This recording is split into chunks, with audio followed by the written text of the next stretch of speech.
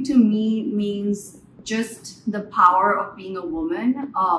Our gender is so powerful in its physicality, everything we go through, like childbirth and so many other things. Physically, we're so strong. Emotionally and mentally, we're so strong.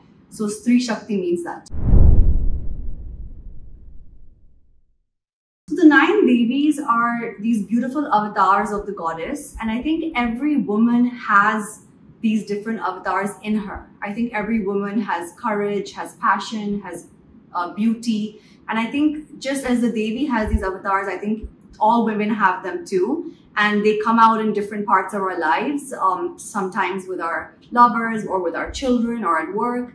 Different avatars come out in different ways. And I think the goddess represents every woman.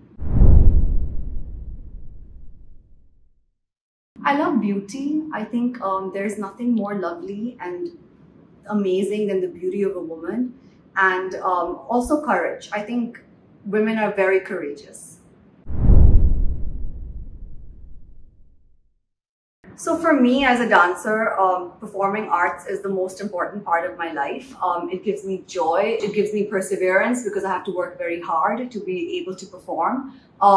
Yeah, and I think it's really good for your mental health as well because you're working towards something, you're working hard, even getting all those endorphins going, like when you're doing something you love. It's just a holistic, beautiful experience. I would say dancing. I do kuchipudi or even freestyle dancing just for fun, and some yoga for sure. I think dance has made my body, well, it's given me muscles over the years that now are just almost permanent because I've been dancing since I was a child. But I think dance gives you a lot of strength. It strengthens your core. And for a lot of women, Indian classical dance really strengthens their lower half of their body, so their hips, their legs, and it just makes you a lot stronger. What gives me the most strength is my parents' support, their belief in me. I think what gives me strength is my education. That's why education is so important because it gives you a lot of courage, it gives you a lot of freedom to do what you want. It gives me a lot of strength to do something with my life because I have been given this opportunity to do so. So my relationship with food is not the most healthy. I love to eat. I love junk food, which is terrible. And slowly over the years, I'm just trying to change these bad habits and get a little healthier. Not only to be fit and look a certain way, but I think healthy food makes you feel really good as well. So I want to experience that on a daily basis. So I'm really struggling with food right now.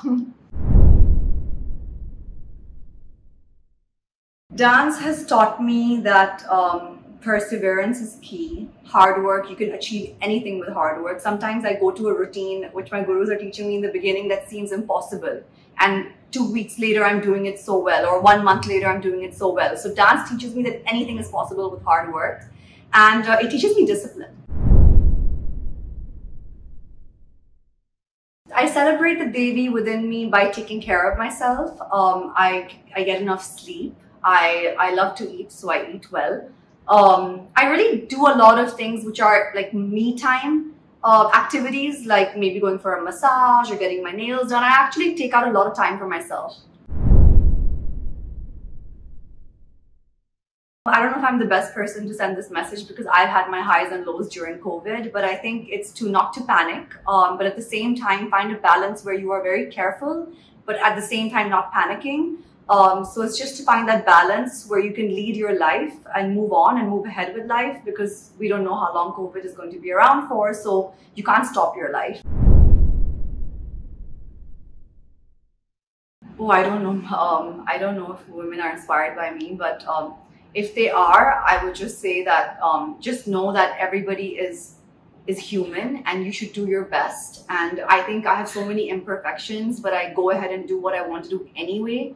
So don't let things stop you. Don't let this feeling that, oh, I may not be good at this, I may not be perfect, stop you. Go ahead and do whatever you love.